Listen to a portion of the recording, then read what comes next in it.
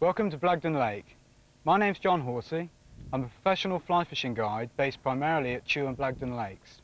Today we're going to be fishing out on Blagdon Lake. Normally I'd be taking 1 or 2 clients out, or maybe more. One of the things that's very important when you go boat fishing is to make sure you're comfortable and to make sure the boat is well set out. As you can see, I've got my rod stowed safely, my bags close to hand, my coat's in the boat, even though it's a nice sunny day today. You never know when you're going to get a storm. Another thing that I recommend to use is a pair of inflatable braces or an inflatable waistcoat.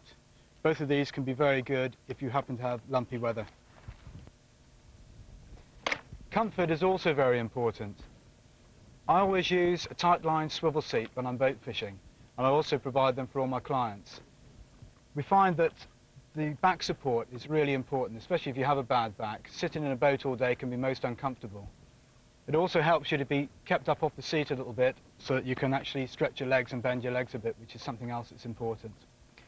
On very cold, windy days, the back of the seat actually stops the wind from getting you right in the small of the back, and that can also be uncomfortable.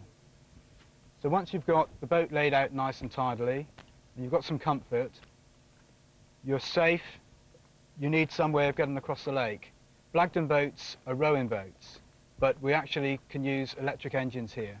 So we've got electric engines set up, and we're all ready to go across to Butcombe Bay to do a little bit of lock-style drift fishing. What I need to do first of all is get the oar out and just push us away from the landing stage.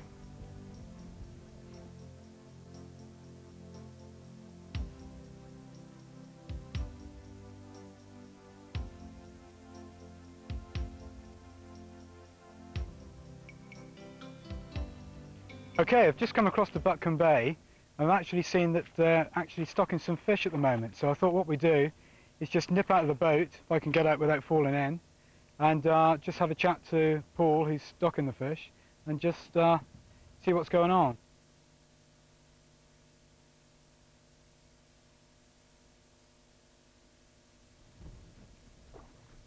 Some good sized stockfish going into the lake. Bristol Water Company are justifiably proud of their stockfish.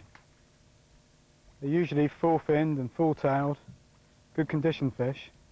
And what they tend to do is to not put all the fish into one area, but to put a few here and a few there. They've also got some stocking boats on Chew that they take out into the lake itself and spread the stockfish around evenly all over the lake.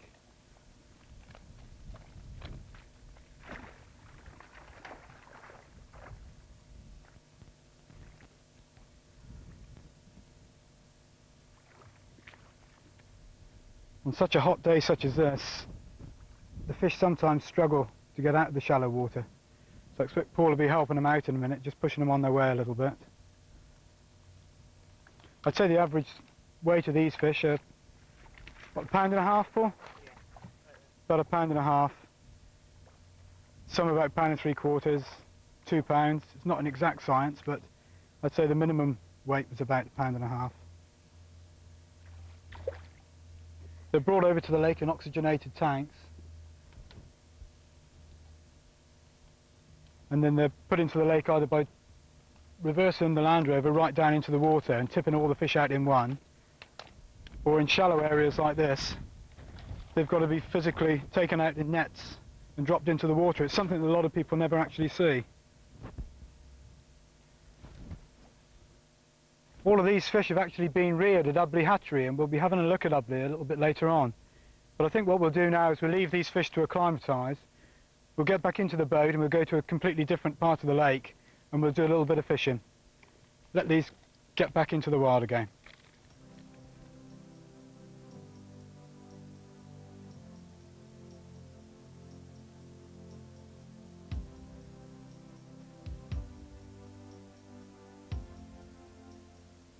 Well, we've left Butcombe Bay and we've travelled halfway up the lake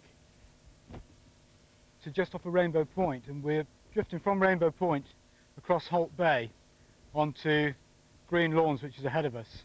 What I'm trying to do here is drift but pull a team of flies. With modern lock style drifting,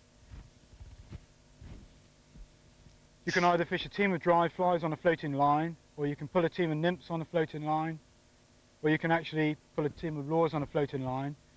If you don't want to fish a floater, or you feel the fish are a bit deeper, then you can go to subsurface lines like an intermediate or a slow sink, or in extremes you fish a really fast DI6 sinking line, which really can get you down very quickly.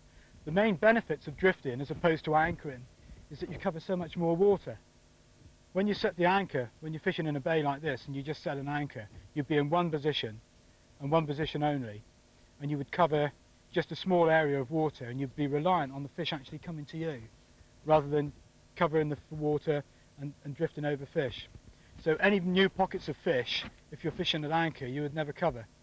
So what we tend to do nowadays is always drift fish, sometimes using a drogue, sometimes without a drogue, depending on the speed of the wind, the strength of the wind. But at the moment, what I'm trying to do is explore this little bit of area here. If you look across the bay, there's quite a bit of dirty water, and it's been stirred up by the wave action off of Rainbow Point itself. So I'm fishing the clean water just inside of the dirty water there. I know there's some fish just off this point here, and I'm just trying to find a way using a damsel type nymph on the point and a little attractor peach stole in the middle and a small palmer on the top dropper. I'm just trying to find a way that I can get one or two of these fish to take. What we try to do fishing on the drift like this is actually drift down through these wind lanes. You can see this small wind and scum lanes. And you normally find that the stronger the wind, the less likely you have of getting wind lanes, but you get an awful lot of scum lanes. And the scum lanes are formed by waves actually breaking on it themselves and creating a couple of bubbles. And then these bubbles actually start to group together like this in little lines. And the fish will swim up and down these lines of scum, so it's always the best place to fish is along the scum lanes. The one thing it's very difficult to tell on a bright, breezy day like this is how deep the fish are going to be. So sometimes I'm pulling my flies back straight away, nice and quickly. Other times I'm just fishing them as a figure of 8 retrieve, just like I'm doing now. Just keeping in touch with the line. Swinging out to the corner of the boat.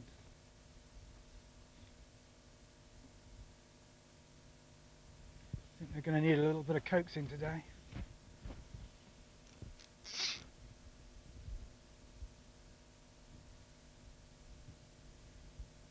There's a general rule of thumb really when fishing on days like this.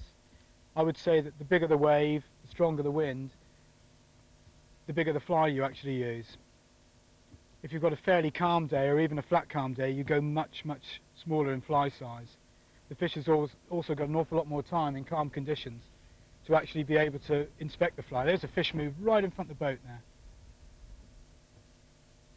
You often say where there's one fish there's another, so I'm fishing down through the same line that fish came up in then. Once again, they'd actually moved in this scum line here.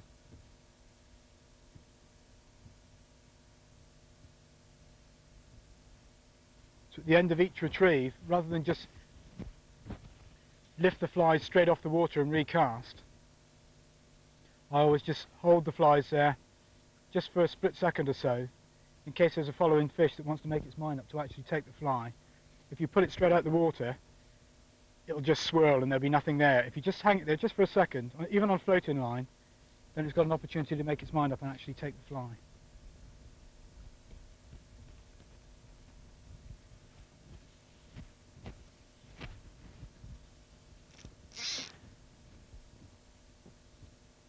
The line profile I'm using here as well as a weight forward line. Weight forwards are far easier to cast than double tapers, and the presentation is every bit as good. I'm a great believer in doing things and making things nice and simple, and using a weight forward line certainly is a much simpler way of casting a line and covering fish. I saw another fish move there down the wind about 45 yards slightly off to the side of the boat. Another fish can fly on out the water down there.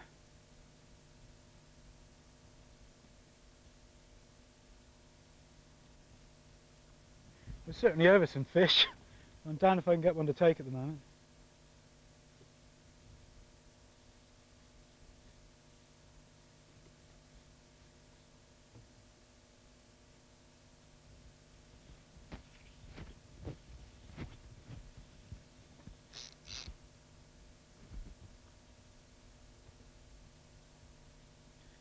what I'm doing at the moment is I'm actually fishing it right up through the middle of this little scum lane here. And I'm fishing a little bit faster than the speed of the drift of the boat.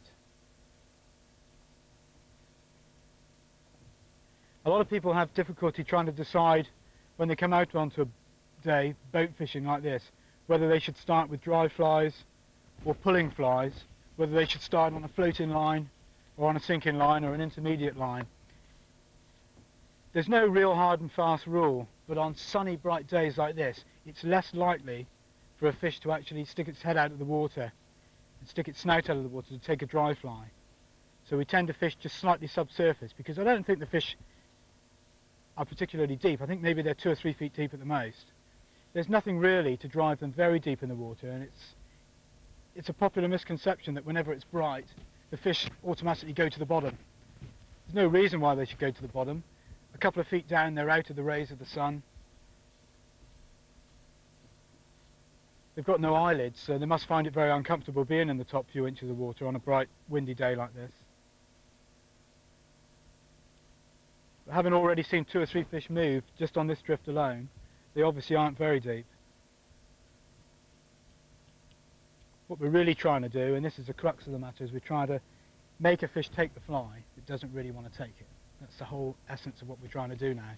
So rather than fish something really imitative like a dry fly right on the surface, we're actually trying to pull something past it which is not so much gaudy, but something that's going to aggravate it, maybe just to get its aggressive instincts going.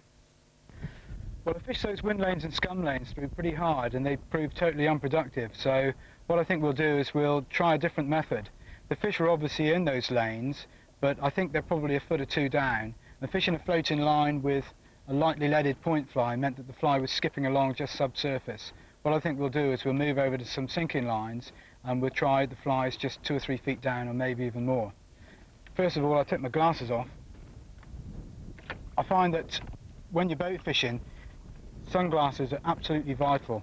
These are ocean wave sunglasses. They're very well polarized, and they've also got little side pieces on them as well that not only helps to stop the light from coming in through the sides as you're looking into the water, but also it stops any hooks from being deflected into your eyes, so they are a really important piece of equipment. And a hat. Good peaked hat is another good piece of equipment.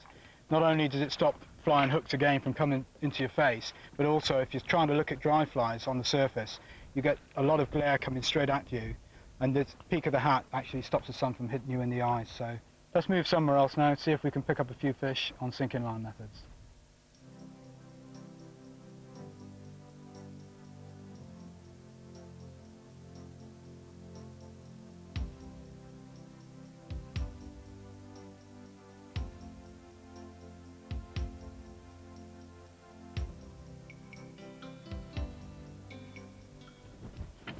Well, I've just put the anchor down. Having been in quite wild water for a lot of the morning, it's obvious that the fish aren't really responding to lock-style drifting tactics. So I thought I'd come around into a bay here, which is just on the mouth of Butcombe Bay, and just do a little bit of quiet anchoring and see if we can actually catch a few fish on subsurface line techniques. What I thought I'd do first of all is just go through a few items of boat tackle that I use. The first thing really is to always make sure you've got your landing net set up before you start fishing, because the worst thing to do is to start fishing, have a cast, hook a fish and have no landing net ready.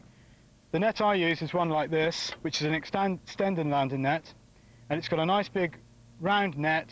It's quite light and it actually collapses down very easily.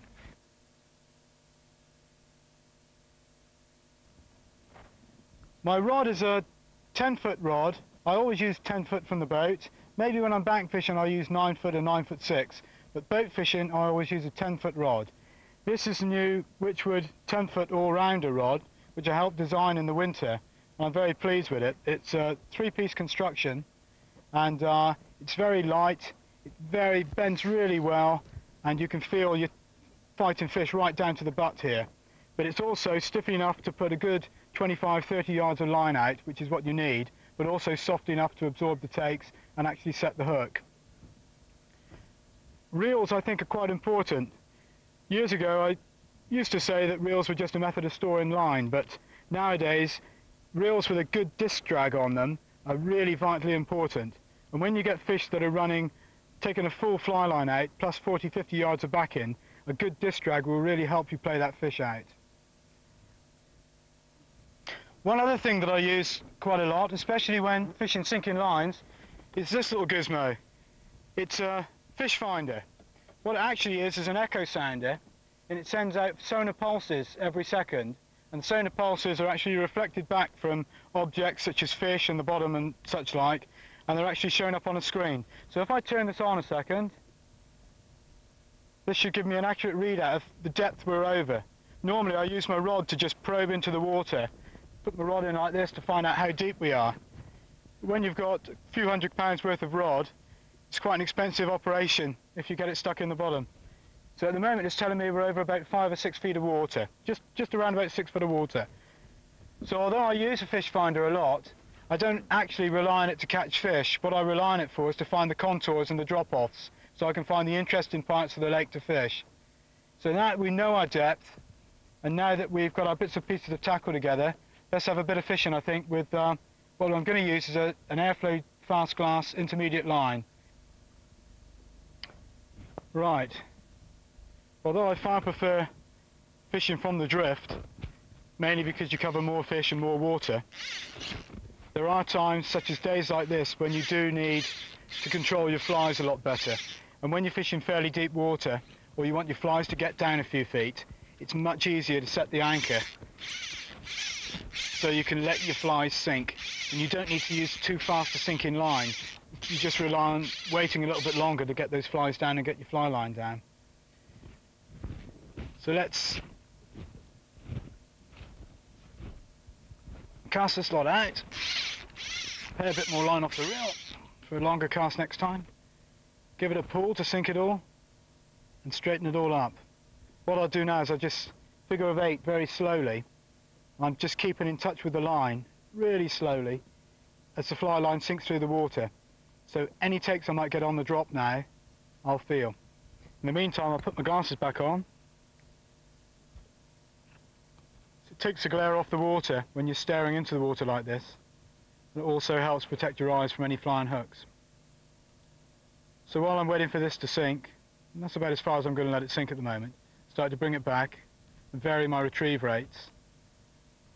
I'll go over something that people ask me more than anything else really, and that's leader construction. First of all, the leader materials I use are always the low diameter style leader materials. I think over the course of a season you'll get far more takes using low diameter leader materials than you will using the old thick monos. The only thing is you have to be a bit careful and you have to balance your tackle to handle it really. One of the things I wouldn't do, and I wouldn't dream on a reservoir like this where the average size fish is over 2 pounds, I wouldn't dream of using less than 6 pound double strength. Normally I use 7 pounds, 8 pounds, 8.5, sometimes even 9.5. So if you're fishing quite deep, it's less likely that the thickness of the leader is going to make a lot of difference. Just letting this go down again.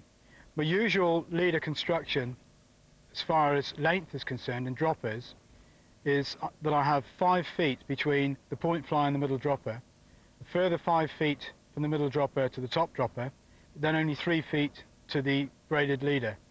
Now I class the braided leader as just an extension to my fly line. Oh, that's a bit of weed, that's a bit exciting for a second. And what I do is I match up sinking braided leaders, I match up the sink rate of the sinking braided leader to the sink rate of the fly line itself. So with something like this fast glass, it's actually a very slow sinker. So I use a slow sink braided leader to go with it. Sometimes I might use a fast sink just to chop and change it a little bit, just alter the way that the fly line goes down and the flies go down. But I reckon then I was about 5 to 6 feet deep and I just hit on a stone or a little bit of muck on the bottom, and that's what that little tug was. But one of the other things about my leader construction is that I never actually break the length of leader material at all. I take off 13 feet of straight leader material, and then I break off 2 1-foot lengths of leader, and I use those as my droppers. and I use a 3-turn water knot to actually attach those onto my leader. So I have long droppers and 3-turn water knot. With the low diameters you cannot use strangulation knots like the blood knot. It's a good dropper knot because it helps the dropper to hang away perpendicular to the leader. But the only problem is double strengths and low diameter monos, just low diameter copolyamides, they just will not handle strangulation knots. There we are, bit of a knot in that. Let's give them another cast. Try a different angle, I think.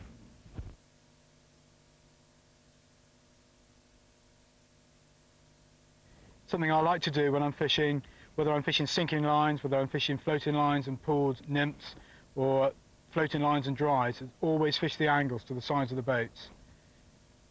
If you just fish down the middle of the boat all the time, you're just giving the flies a single profile to the fish, a straight on profile. If you fish to the edges of the boat and to the sides of the boat, you give it a sideways on profile and it sees a lot more of the fly.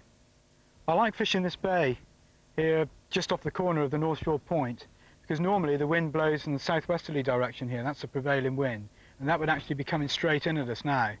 And this morning it changed, and normally when the wind changes like this it does throw the fish off the feed. But what it normally does do is that there's a lot of Daphnia in Blagdon Lake, so the Daphnia will be blown onto the lee shore and the fish should still be here having a look around for the Daphnia.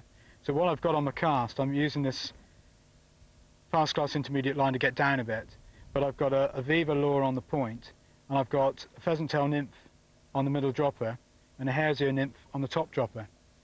So if I just bring this through, fish this cast out.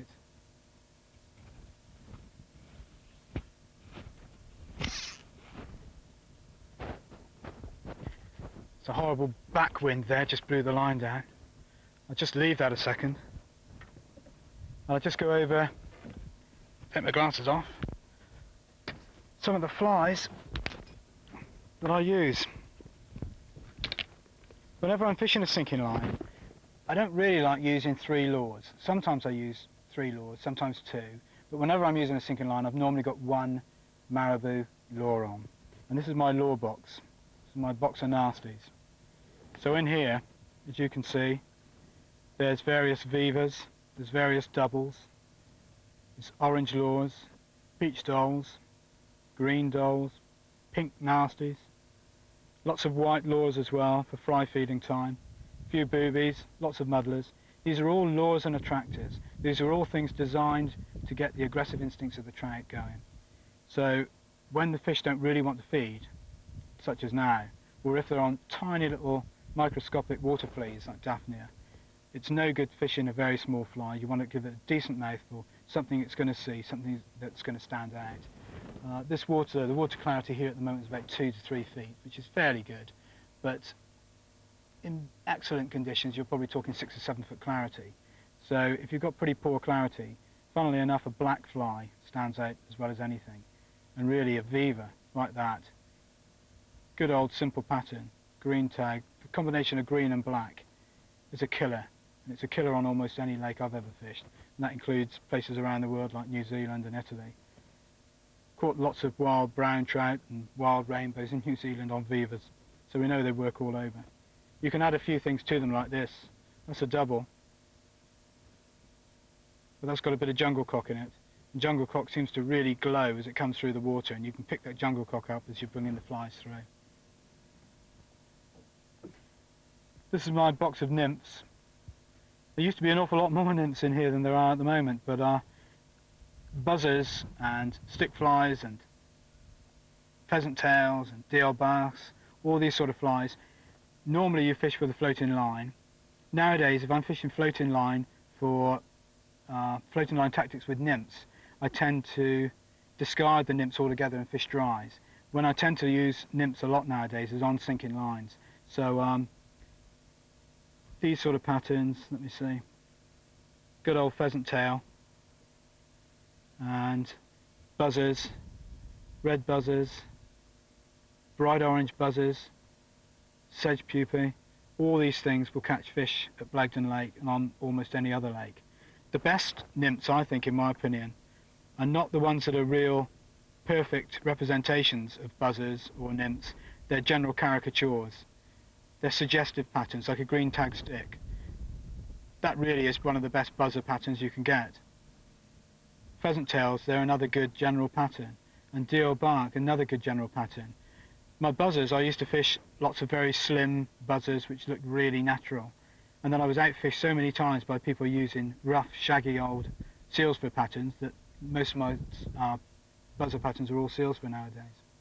So that's my nymph box, a few floating fry in there just hanging around, just in case a few fish pop up and have a look around. I'll put those back in my pocket.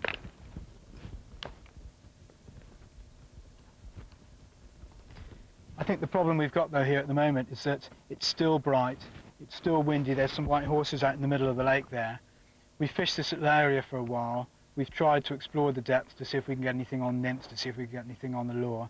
But what I think we'll do now is we'll go onto the lee shore, we'll fish across the middle of the deep water, I'll put on a really fast sinking DI6 line and a team of a couple of lures and one nymph, and then we'll do some drifting across onto the lee shore, we'll use a drogue as well, and we'll fish on the hang too to see if we can get some fish like that.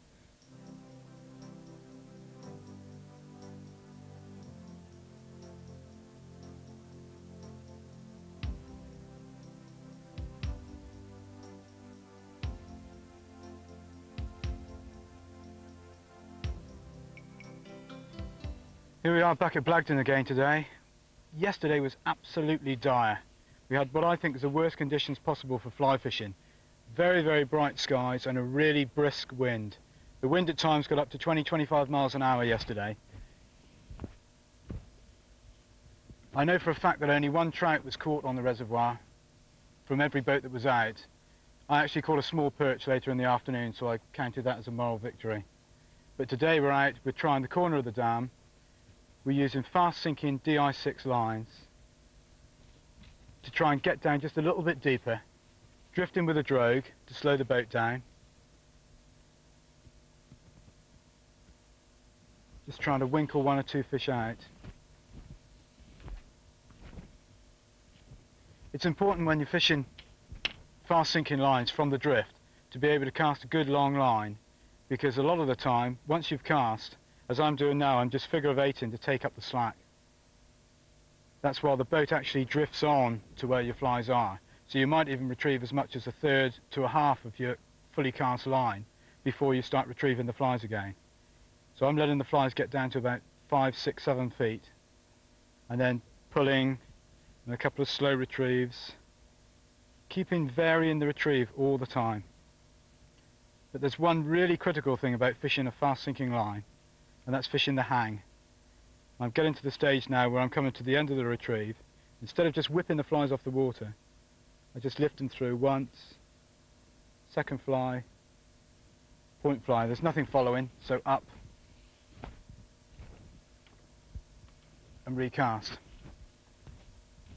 I really can't bring home enough the importance of fishing the hang at the end of every single retrieve. It's the one time when you forget and you just lift your flies off to cast, there's a big swirl, the fish is followed up, your chance is gone.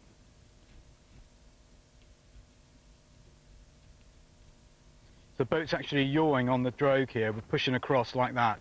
So that's why my line is swinging to the side of the boat. So I just keep in touch all the time, always with a straight line, so you're always in touch. Lift the flies. Nothing there. We've got some lovely scum lanes here as well. I'm hoping we'll actually get some fish up on the dries a little bit later, but at the moment there's no sign of moving fish. We've seen a fish or two caught around us, and that's on sinking line tactics. So I'm quite sure we're doing the right thing at the moment. Just as it's coming to the edge of the boat, I'll give it a few sharp pulls, stop it, hang the flies,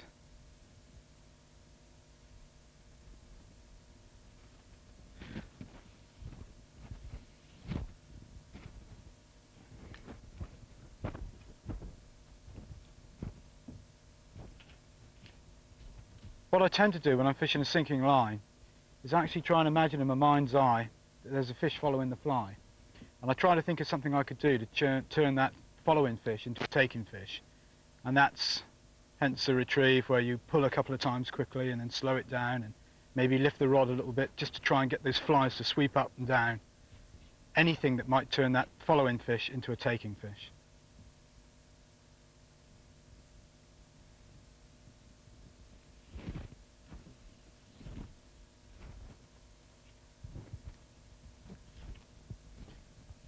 Another very important thing to do, and it's a clever tip really, is to always have your brightest coloured fly on the top dropper. When you're fishing a sinker, it's the opposite to what you would do fishing a floater. Your top dropper gets down first to the business area, but it's also the fly that comes up first, so you can see it. And when you're fishing the hang, that's the fly you look at to see if there's anything happening, anything following. So I'm just bringing my flies up through, fishing the hang, bring it up through, there's my top dropper. Yes! Oh! It's gone deep. See if I can get his head up. Yeah, there it is. Try and get it in the net. You can see the orange lure in its mouth. Ah, that's better. Oh.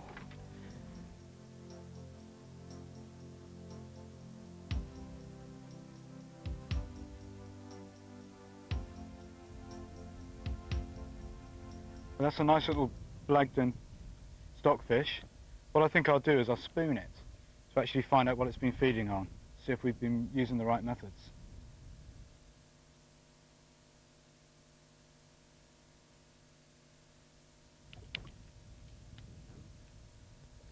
There we are, that's what it's been feeding on. Tiny little water fleas, so known as Daphnia. And these hang around in clouds of millions, and the fish actually swim through them with their mouths open, just sucking in all these tiny little invertebrates.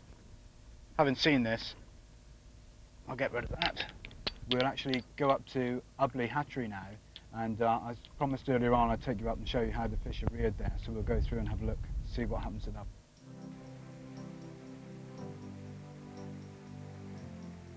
Bristol Water Company are justifiably proud of the condition of their stockfish.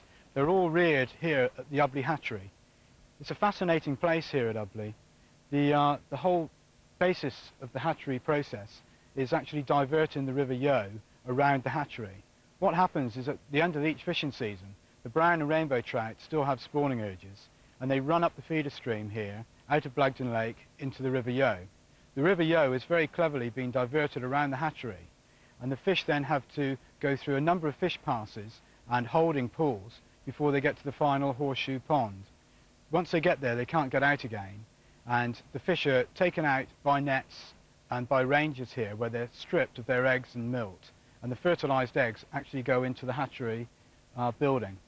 Once they hatch out into tiny fry, they go through different stages of their life, and they're actually put into holding ponds and stew ponds like that behind me here.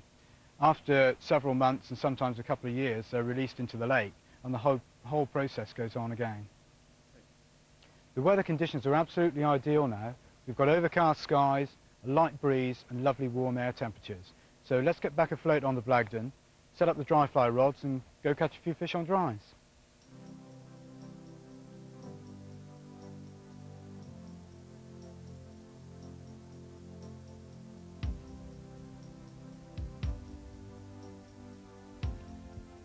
We've just come from Ubley Hatchery, where the weather conditions were absolutely perfect for dry fly fishing. It was overcast, there was a nice light breeze and very warm. And you can see now we're only half a mile away from Ubley Hatchery, and we've got a fair bit of cloud still in the sky, but there's an awful lot of sun as well. So these aren't perfect conditions for fishing dries, but still we're going to fish them and go through the methods and tactics we normally use. Rods, exactly the same as for pulling fly techniques. 10 foot, stuck in my shirt. 3-piece construction again. Number 7 weight forward floating line. Team of 3 dry flies. The cast is exactly the same. 5 foot between the point fly and the middle dropper, 5 foot between the middle dropper and the top dropper, and 3 foot to the floating braided leader. I use a 3 foot length of floating braided leader, mainly to help turnover of the flies, but also to give a bit of shock absorption on smash takes, and also when I strike to set the hook. Just put my glasses back on. The glasses and hat are really important when fishing dries because you want to concentrate as much as possible on the dry flies so you can actually see the tape. And the good peaked hat and a good pair of sunglasses really helps to concentrate on the flies.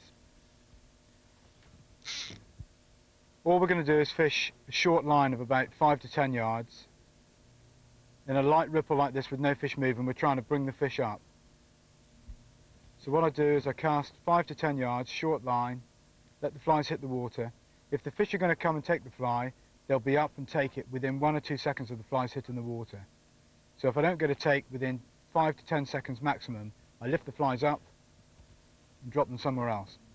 No false casting, just up and down.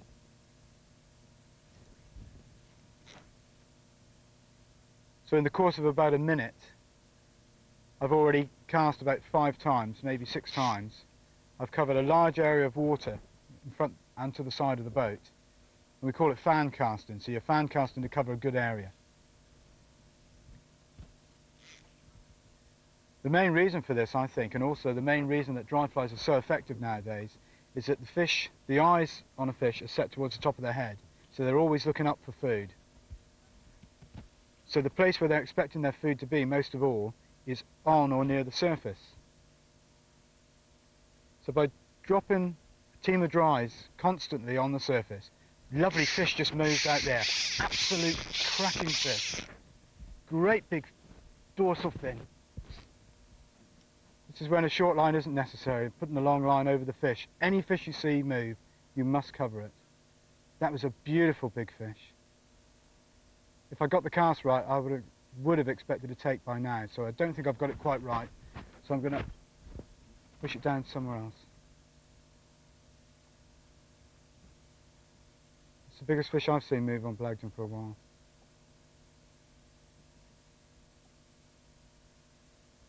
That's what makes it really exciting. The great thing about fishing dry flies is when you actually cover the fish and you see it come up and just take the fly and you've got a strike to set the hook. I think it's about the most exciting sight in fly fishing. I still haven't given up on that fish. I'm trying to put the flies in any position that the fish might still be in. A lot of people, when they see a fish move, they cast at it once, don't get a take, and give up on it.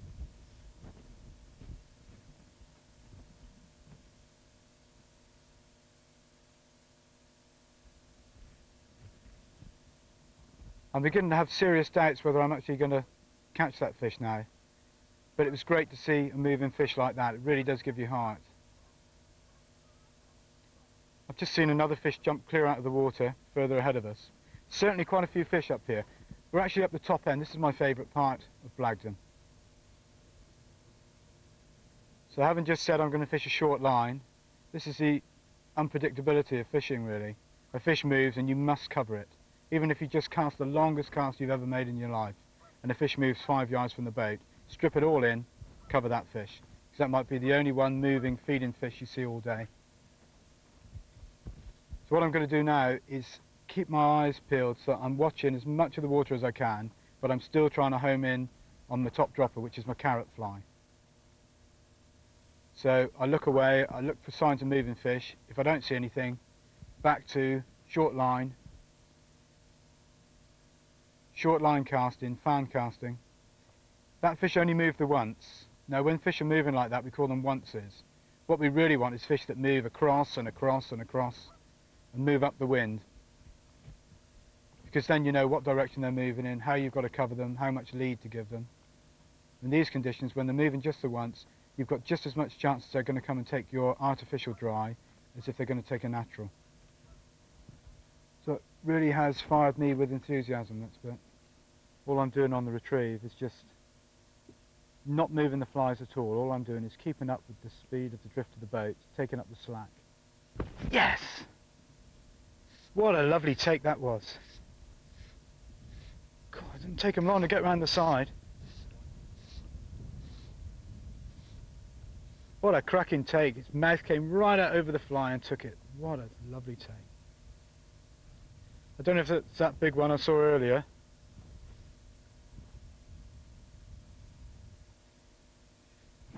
Oh, he's a strong fish.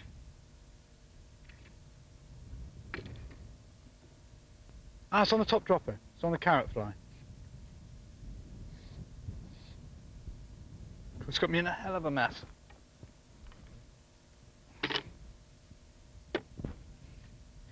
See if I can coax him in.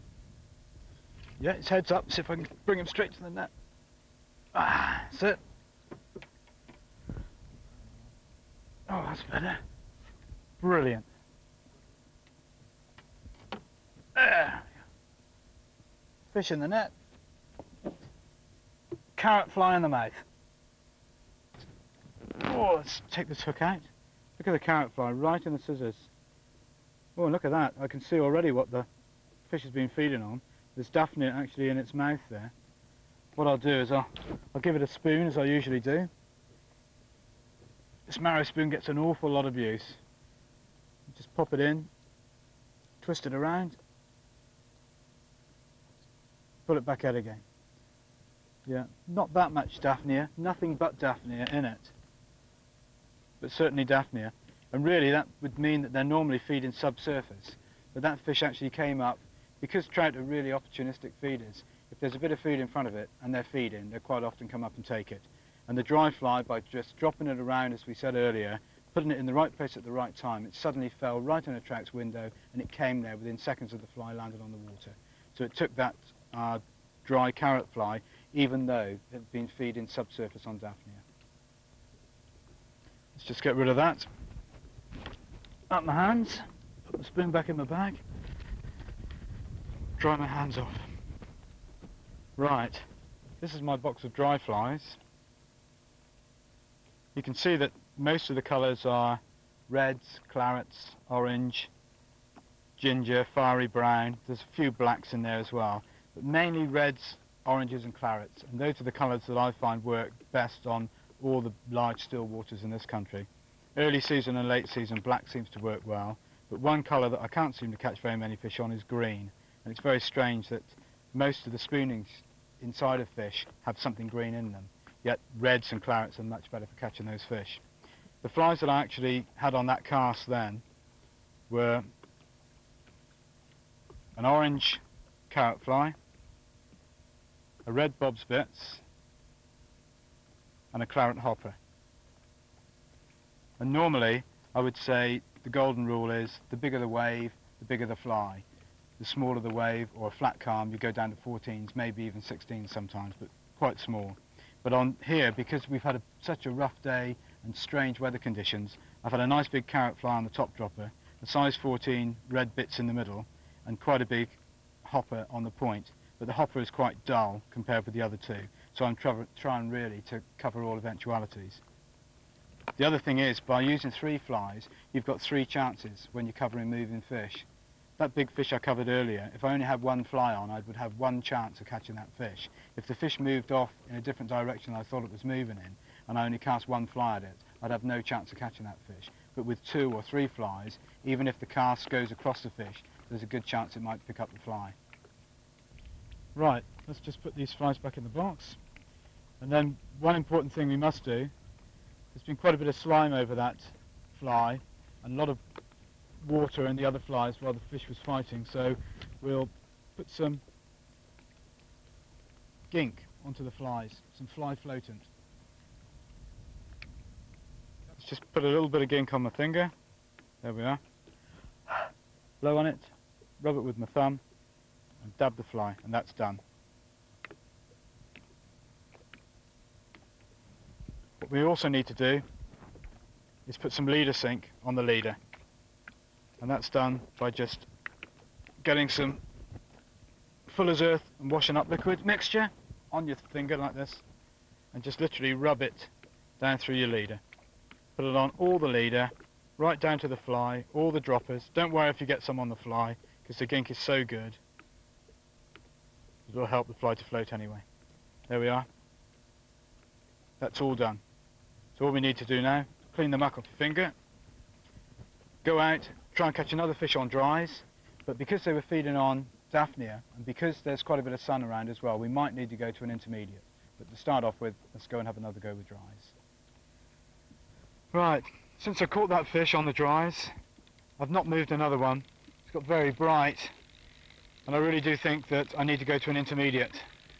So if I wind this in, hook the flies up,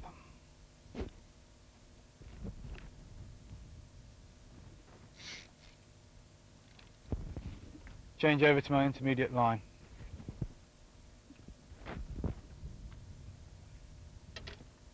An intermediate line is a really important line. It lets you get down either a few inches or maybe a couple of feet, depending on how slow the drift of the boat or how slow your retrieve rate is. But it cuts through that surface film and gets your flies down to the feed-in fish, hopefully, quite quickly. So what I'm doing is I've got a combination of lures, nymphs and a palmer as well. So I'm trying to hedge my bets with 3 different types of fly patterns here. Once again, with an intermediate line, I cast a fairly long line, give it a pull to sink it. It's amazing how tight the surface tension of the water is sometimes, and then just figure of 8 it back and then change the retrieve a little bit. Never keep on with the same retrieve. It really is important to keep on chopping and changing on your retrieves. Just like we did with the sinking line tactics. And don't ever be in too much of a hurry to strip your flies out of the water. Rubbish in the boat. Take that home with me. So figure of 8 for a little while, let the flies get down.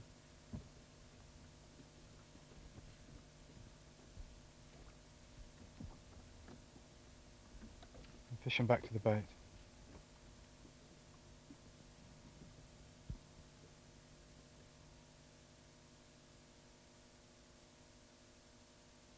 Right, let's pull this. Got a little knock then just on the retrieve. And yes, that's right, that's better. Oh, I thought I had a little knock just before then as well.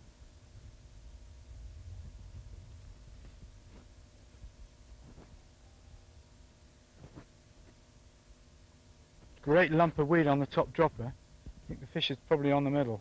Yeah, it is, on the middle dropper. It's on the stick fly. Let's try and keep him down a bit. I'm glad I changed to the intermediate. It's obviously the line that did the trick. Ah, it's gone in the weed. It's got a great hunk of weed over its head. Whenever they do that, it stops them straight away. There we are. Fish, weed and all in the landing net, thank goodness. Well, it was a good idea changing to that intermediate line. On tricky days like this, change to an intermediate often brings good results. We certainly haven't seen the best of Blagdon over the last couple of days, but we've caught a few fish and tried lots of different methods. I hope you enjoyed the video. We'll see you in part 2.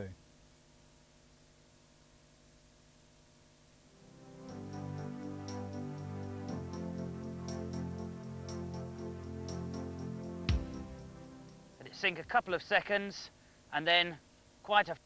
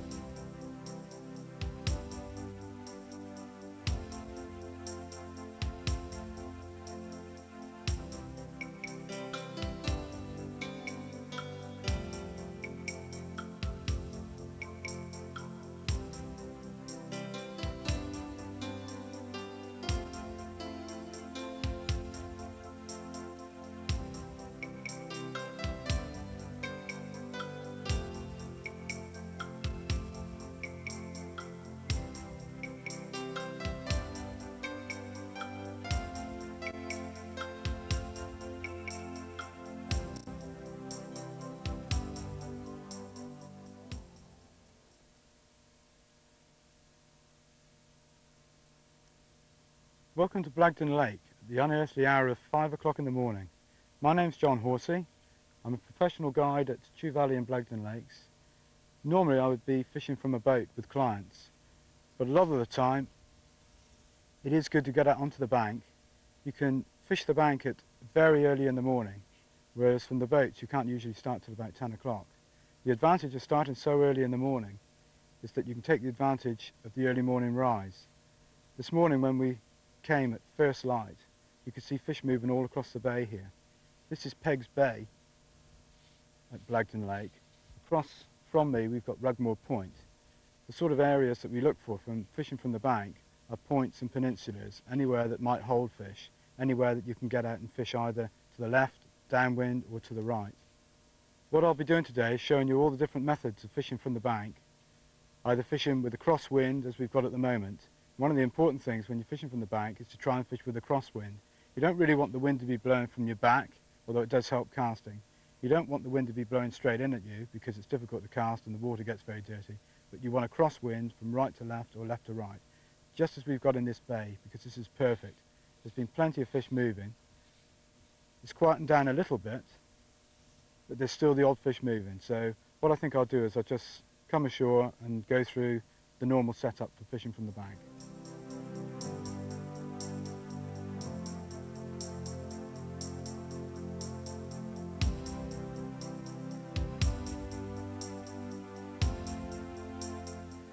The main thing about bank fishing is travelling light.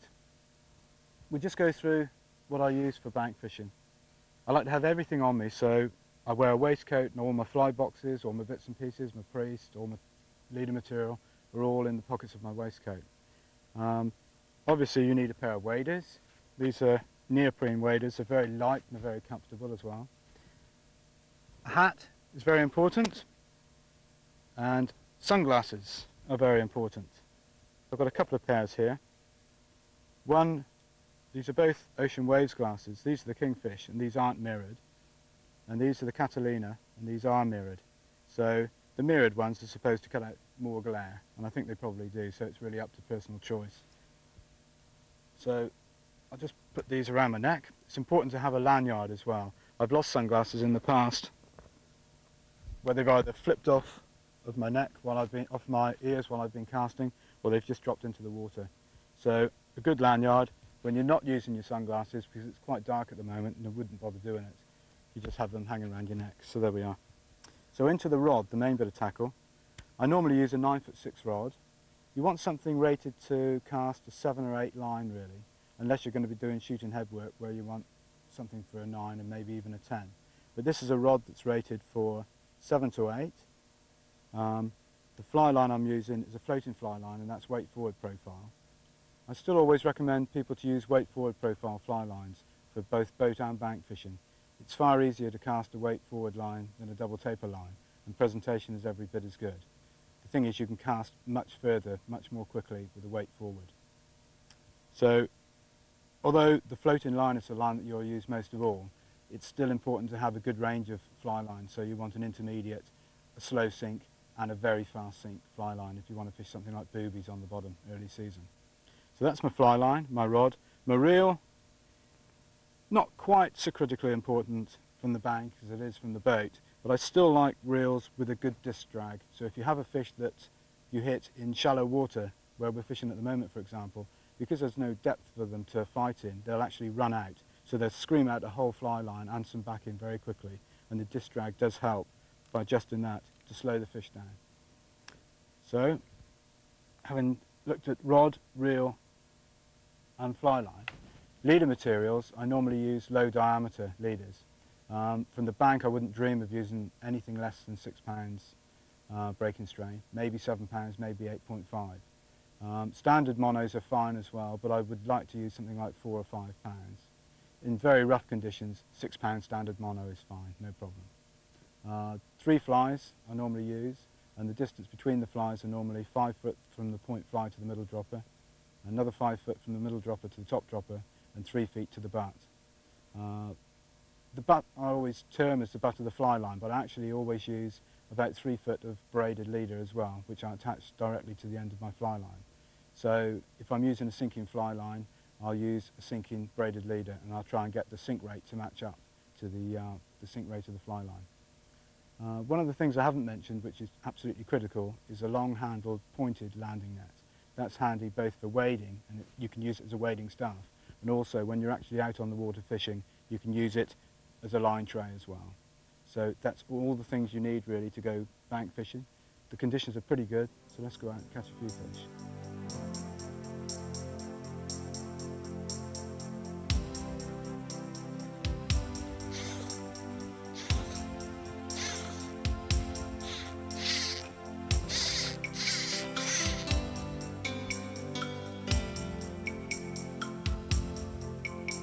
There's been quite a few fish moving this morning, but the sun's just come out and it's made it a little bit brighter, so it'll probably put them down and stop them moving for a little while. Mainly because trout don't have any eyelids, so they don't like moving into the ripple and the sun. But the fish have been moving this morning and they've been feeding on buzzers. Buzzers, the technical name are chironomids. They're called buzzers because if one hits you in the ear, you know exactly the distinctive buzzing sound that they make, so they're nicknamed buzzers by anglers. What we tend to do is we try to fish 3 different stages of the metamorphosis of the buzzer. The eggs are laid into the water by females, and they just hatch into tiny little larvae called bloodworm, and then the larva pupates into a buzzer pupa, and that can live anywhere from the bottom up to the surface really, until it actually gets to the surface of the water, breaks through the surface and hatches out into an adult buzzer. Now the fish that were feeding on the surface this morning, and still are feeding on these buzzers that are actually breaking through the surface film and trying to take off. So what I'm doing is I'm actually fishing a team of dry flies. I'm trying to cast a moving fish. That's the most important thing.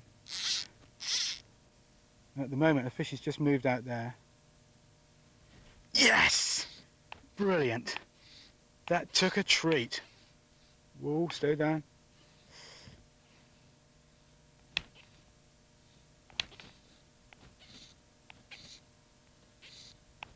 That came up and sipped that fly down, an absolute treat. I don't know which fly it's on. That's on the middle dropper.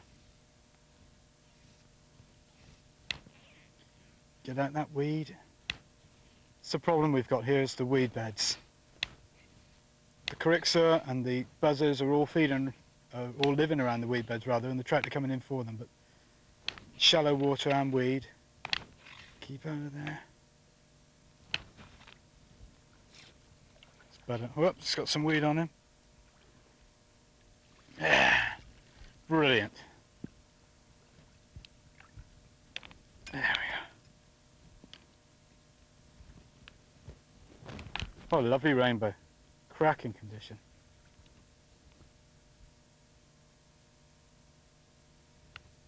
Bright red bits, middle dropper, right in the scissors.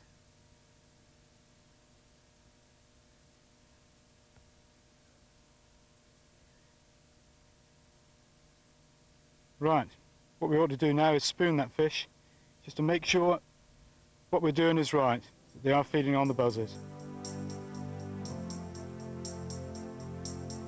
Oh, there's our fish that I've just dispatched. Take the red bits out of its mouth. It's another handy thing to always have upon you. Pair of forceps. Makes it much easier to take the hook out of the fish's mouth. There we are. Let's get that out of the way. Right. Now then, let's give it a spoon and see what it's been feeding on. You can see by the state of my marrow spoon it gets an awful lot of use. So let's open its mouth up, put the spoon in, give it a good twist and see what it's on. Whoa, look at that. Proof of the pudding.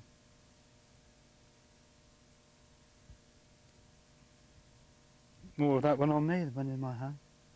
There's a mixed diet there. This just proves what opportunistic feeders trout are. There's a couple of feathers there, so it probably would have taken those off the top.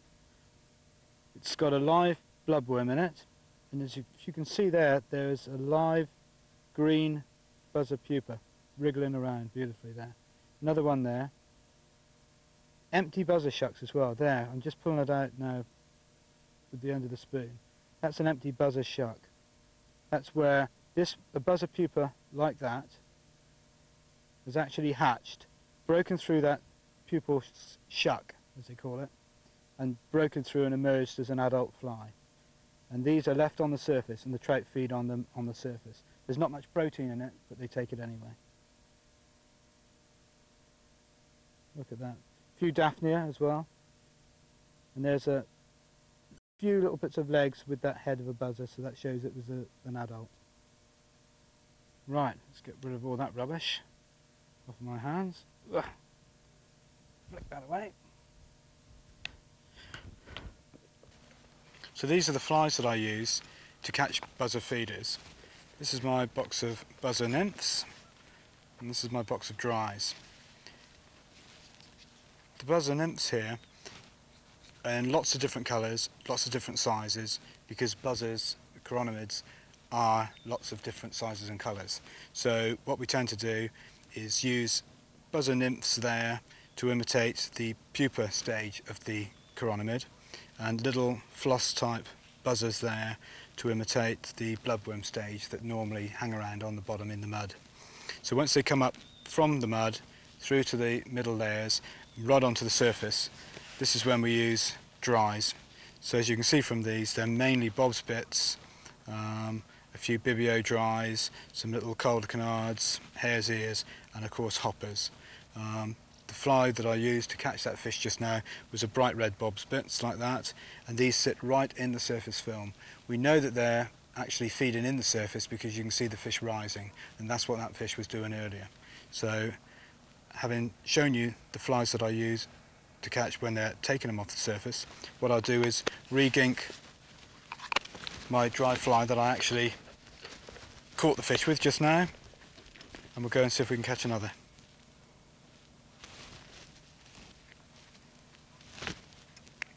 Here we are. Right, we just put a tiny bit of gink onto your forefinger. Some people advocate actually putting the gink onto the fly itself. That's not a good idea. You end up with far too much gink into the dressing of the fly hits the water and you get a big oil slick all around it, so don't do that. Put a little bit onto your forefinger, rub it with your thumb. If it comes out of the container like Vaseline and it's solid, just blow on it, rub it with your thumb, and your body heat will melt it. Once you've done that, all you do is that, and that fly is ginked up. I won't bother doing the other two because they've been ginked already. So once you've ginked up, the other thing to do, especially when you've been catching hold of the leader for a while, is to degrease. This is my pot of degreasing agent. It's homemade. All it is full as earth and washing up liquid. Mix it together into a sticky paste, and then, if I can find my leader, just rub it down through the entire leader just once like that. Take it right down through the droppers right to the fly. Don't worry if you get a bit on the fly, the gink's so good it'll counter that. And take it right down through like that. There we are. So we've ginked the flies up, and that's the floatant, and we've put the degreasing agent, the sinkant, onto the leader. And now we're ready to go and catch another fish.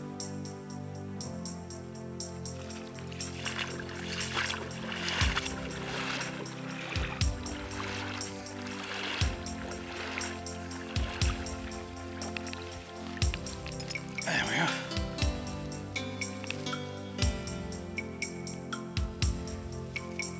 Right, we're back out in the water again. It's been such a changeable day, and such a changeable couple of days, in fact. Already today we've had an easterly wind, southeasterly wind, a little period of flat calm. We've now got a southwesterly, so it's getting a bit brighter. I'm going to put my glasses on, not just for the brightness, but also to protect my eyes from the flies here, because I'm going to be casting over my right shoulder. Right. Still got my team of dries on. But one of the things about fishing dries, and in fact fishing any type of patterns, is good presentation. What I'm going to concentrate on now It's just showing you how you can turn the flies over. That's one way. And if you didn't spot that, what you do is you actually cast a little bit further than you've got line off of the reel. So the flies shoot out in the air with the fly line, turn over in the air like that, and drop down nice and softly on the water, and they turn over 1, 2, 3.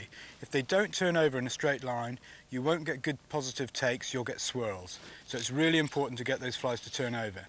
If you're fishing pulling flies like nymphs or even an intermediate or a sinking line, it's just as important to turn those flies over, because when those flies land in a straight line, as soon as you start retrieving, you're in contact with the flies. If you've got a big loop of line and your flies have landed like that and maybe even back on themselves, you can pull about 3 or 4 times before you're even moving the flies. So if something takes you on the drop, you'll never know about it.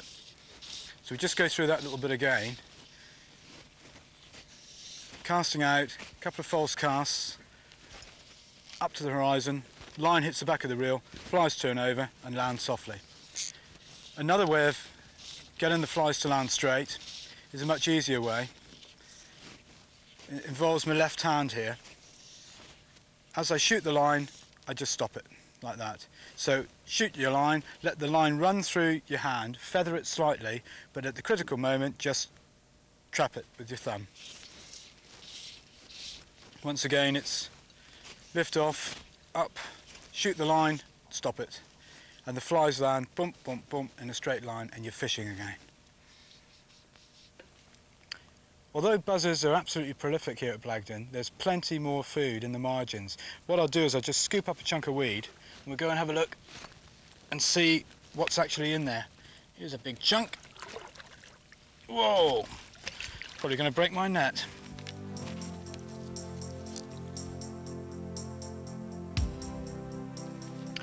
Just to show the diversity of all the food stuff here, just in the margins, in one big scoop of weed, plus a couple of little land drains I picked up on the way out, look at all the food that's here for the trout to feed on.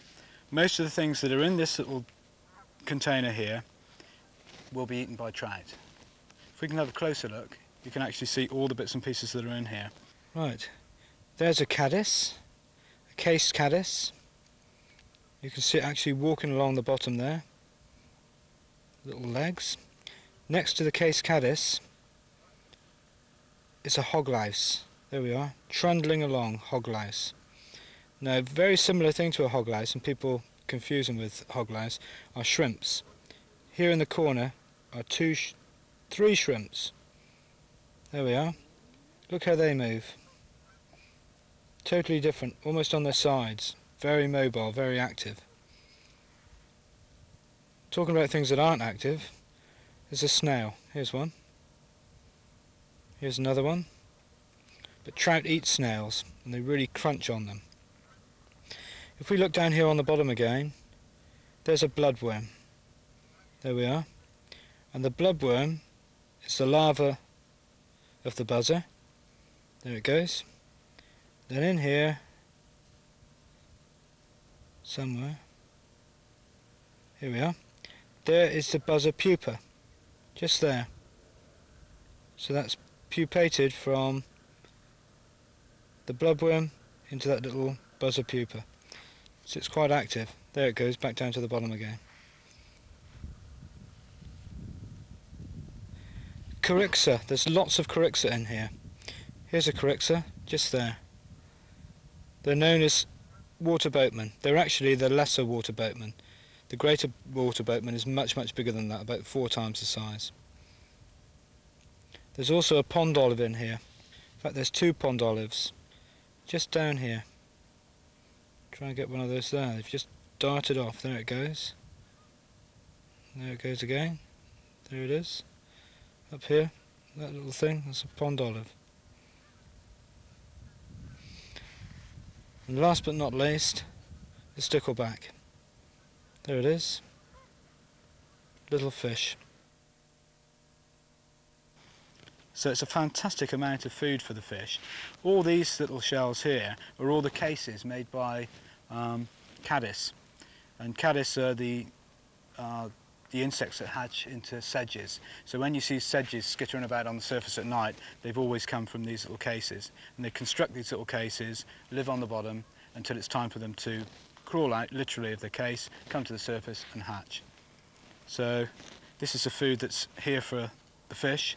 Let's have a look at some of the flies we use to represent these insects.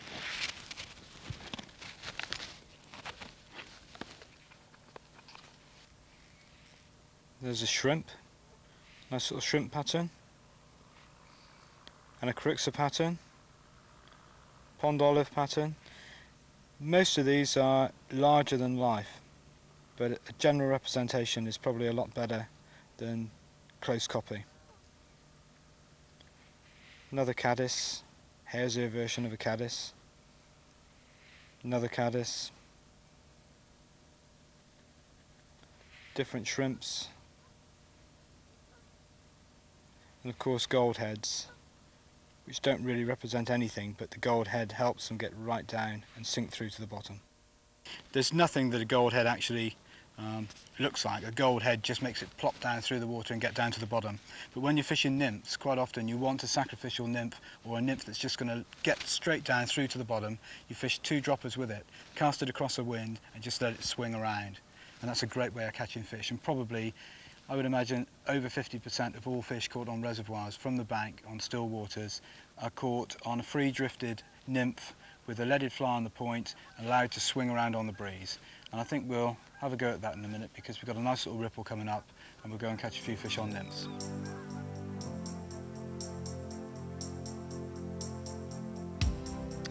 Well, it's really warmed up now, so much so I've had to take my sweatshirt off.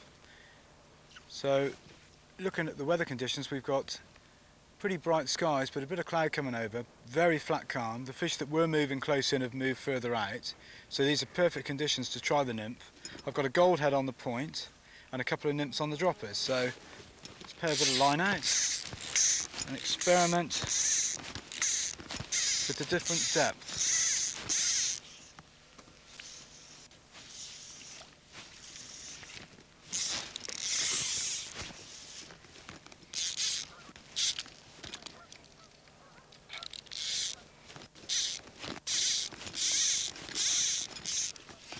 Just a short cast to start off with. Give it a pull to straighten it all up and let it sink a bit. What I'm going to do first of all is I'm going to let that gold head just go down a little way and figure of 8 it very, very slowly back, so that the point fly should get down about 1 or 2 feet, but the 2 droppers will be subsurface by about 6 inches or so. My cast is about 13-14 feet long, gold head on the point, and then 2 droppers which are unleaded.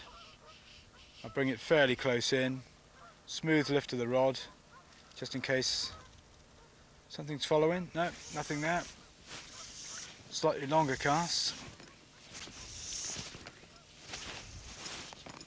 Hold it all back to get it to turn over.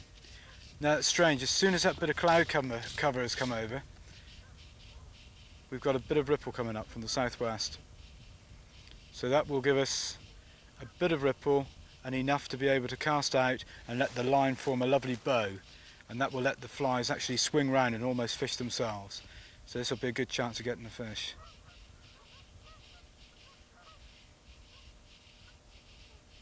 That ripple's nearly with me.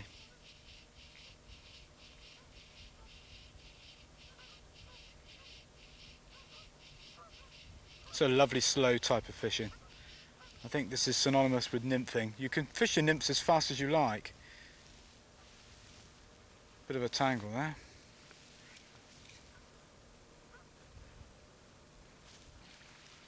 Well, there's that tangle undone. Tangles are an everyday bit of fly fishing. And we all get tangles. And a lot of people say to me, I couldn't go fishing, I haven't got the patience. Well, when I'm actually fishing, you don't need any patience whatsoever. There's always something going on. The only time you do need a little bit of patience is when you're undoing tangles. The secret with tangles is never to pull them. Just take a bit of time and they usually come undone. If they're too bad, just cut the line, break your leader off, tie a new one.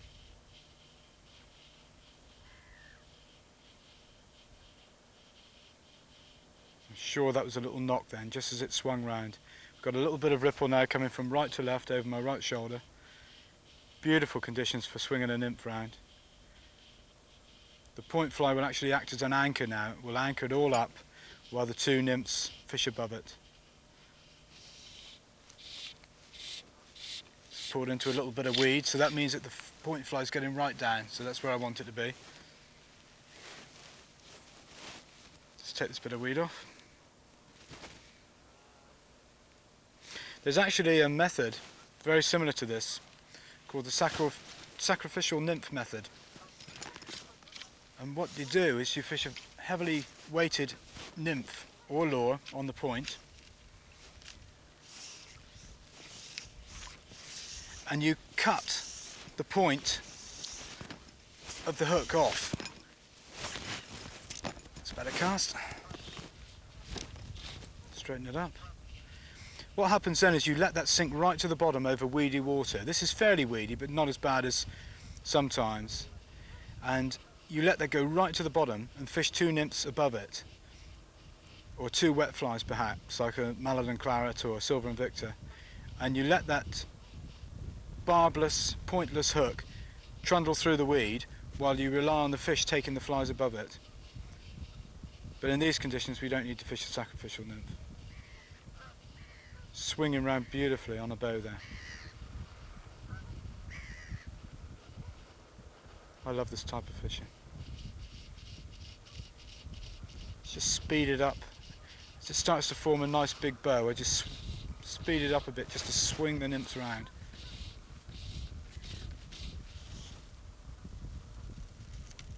Just fish the flies out.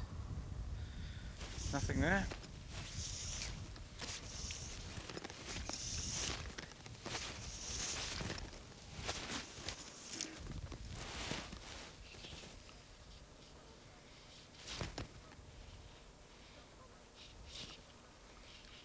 Right, this cast I'm going to really slowly fish it back. I know there's fish out there. I've caught a few. I've bumped a few. I've seen lots. Now I'm just waiting to swing my nymphs around.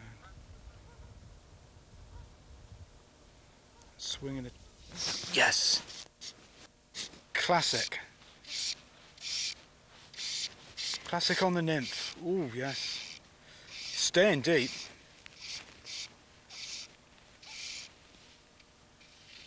There he is. He's on the point as well. It's on that godhead.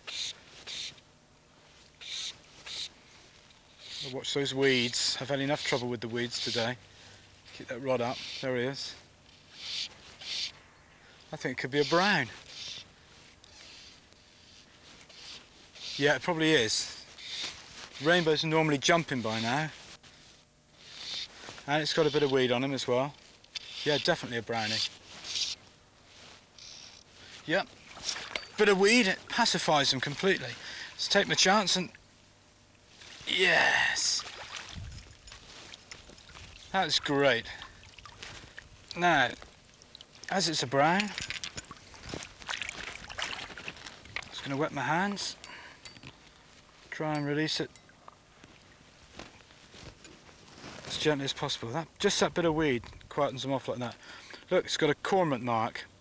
It's mending, but it's got a cormorant mark. That's the telltale stab marks. The gold head in the mouth.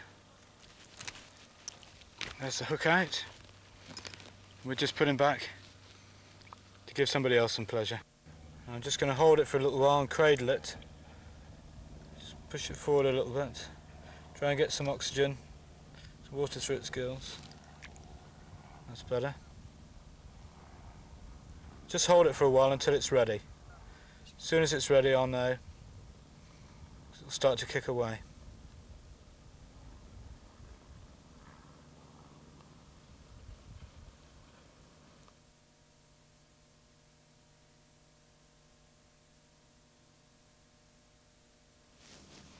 Gills are working well. There it is. And off she goes. Beautiful. It's lovely catching fish, but it's also lovely putting them back as well. And I like putting browns back. Smashing.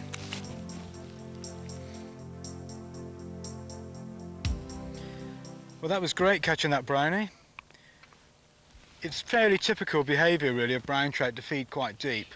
So seeing it took the gold head, which was probably trundling on or very close to the bottom, we've now got lovely cloud. So I thought, well, let's try an unleaded nymph on the point, in this case a DL Bach nymph. Still got a couple of buzzers on. Let's get rid of that bit of weed on the dropper. And we'll try swinging the flies around near the... there's a fish moved out there. That's what we want to see.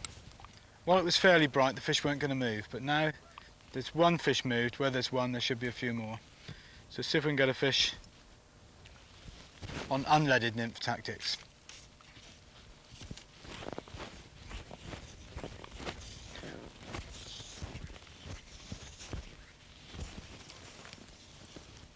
Takes a while to work the line out when it's all shoved around the net there. Right. With these methods you can let it go as slowly as you really want to, because there's no leaded nymph to get down and hook amongst the weed.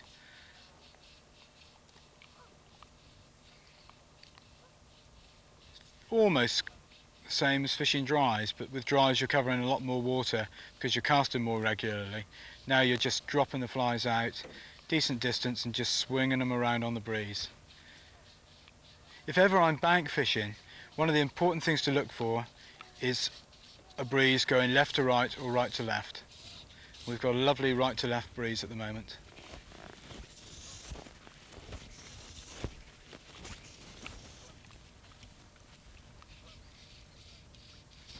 Let's give it a pull to tighten it all up.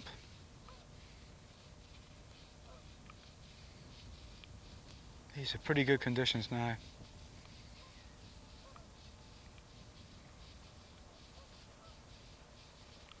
There's another fish moved out there, outside of my casting range, but that's encouraging.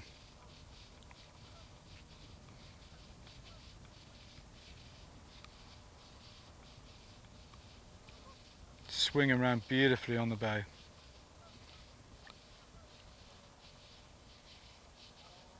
I quite like fishing leaded nymphs and letting them trundle round, but fishing unleaded nymphs and you know that they're just tripping around on the breeze all the way in close and tight to the shoreline. Because although you can't see them, the fish are quite often only sort of 10 foot away from you. You try and cast long distances, but you must always finish your cast quite close. And always bring the flies in so you can see them before lifting off.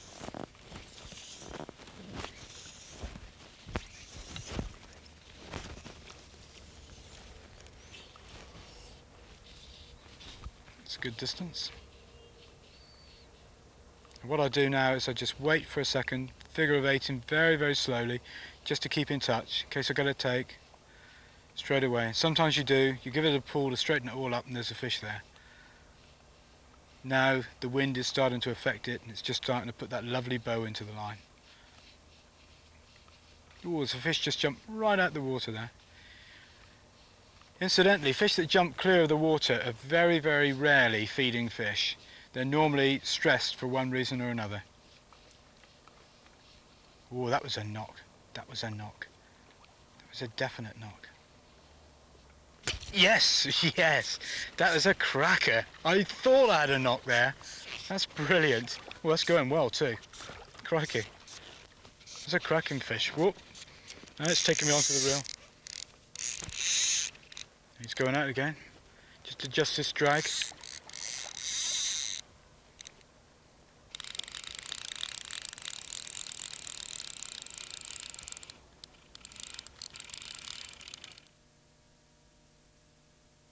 He's still trying to get away, trying to get around those beds.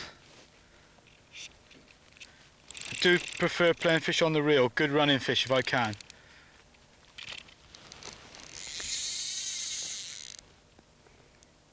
I once got my finger jammed on the reel handle as it went round, so I always keep it well away from now on. Just adjust the drag again.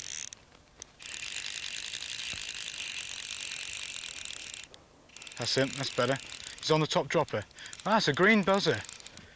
Blagden's famous for its Blagden green midge. If I can keep his head up. No, he doesn't.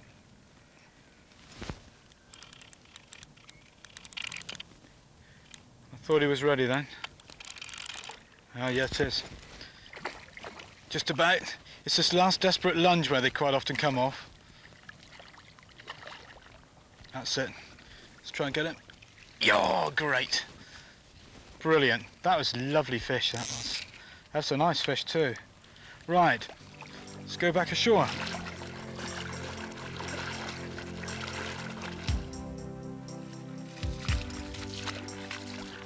Wow.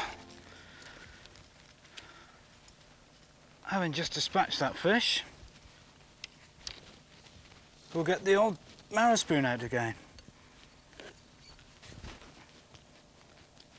See what this has been feeding on. And the hook's come away in the net as well.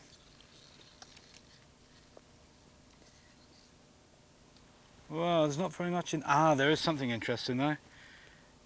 It's got a stickleback in it, as well as a shrimp, a buzzer, and a bloodworm, and another buzzer. Talk about opportunistic. Having seen that stickleback in the spoonings of that fish, I think what we'll do now is we'll have a look at the lures that I use and the fry imitating patterns that most of us use on these reservoirs. So I think I'll just get rid of that and go up and have a look at some flies. These are my lure boxes. I've got 4 boxes of lures ranging from competition style flies, which are maximum size 15/16 of an inch long on 5/8 of an inch hooks, and that's this box here, right through to pretty big goldhead marabou lures. All of them serve different purposes. These are a complete mix match of all sorts of different types of lures. There's boobies here, there's doubles, there's orange lures, there's all sorts of attractors in amongst that box. So that's one box that you could do almost anything with. Then you get flies like this that are floating fry patterns, different types of boobies, and razzlers, more floating fry. These are just big nymphs really there. This is quite a ghastly looking box full of all sorts of unmentionables, but all of which work, especially from the bank, especially early season. It's all very well fishing nymphs and having a lovely time fishing imitative flies, but when it's a freezing cold day in the end of March or April, there's no way those flies are going to catch fish. You can fish away for hours without a touch, put on something like a little black goldhead like that, and you're into a fish first or second cast.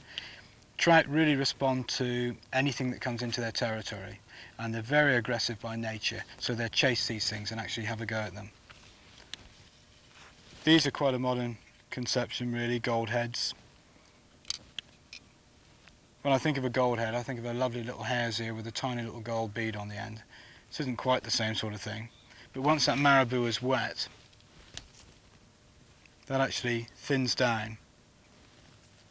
And when it's moving through the water, the gold head will force the fly to go down, the tail will go behind it, and then you actually pull the line and pull it up, and so it fishes like that, and it's absolutely irresistible to trout at times.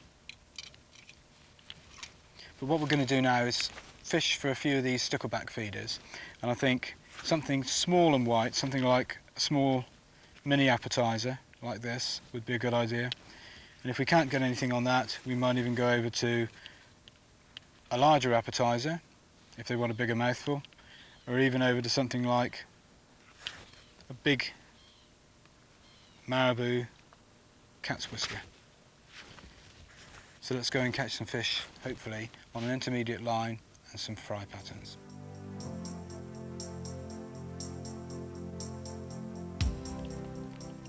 Right, I'm all set up with a team of fry patterns to try and catch some of these stickleback feeders. So I've got an appetizer on the point, quite a large one.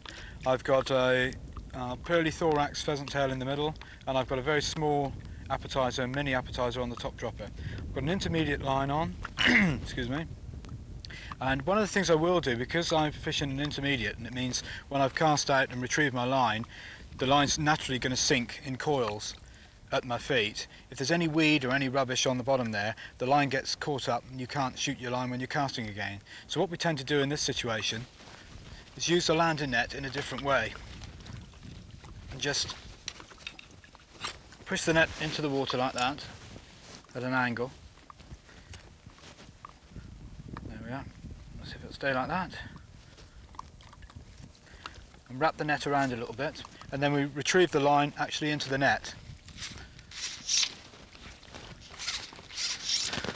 Let's get a bit of line off. So let's see if we can catch one of these stickleback feeders.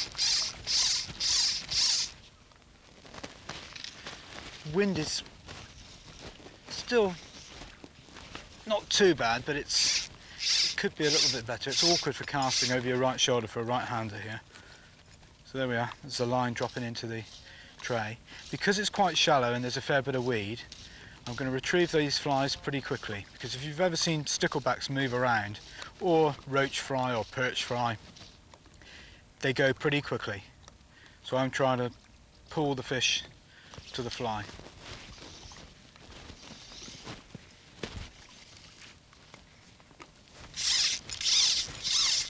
A bit more line, I think.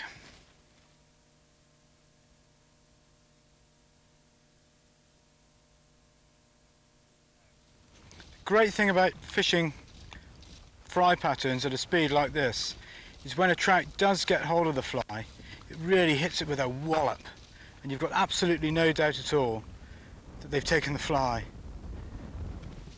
The other side of the coin, mind, is that there's a lot of casting involved, a lot of effort,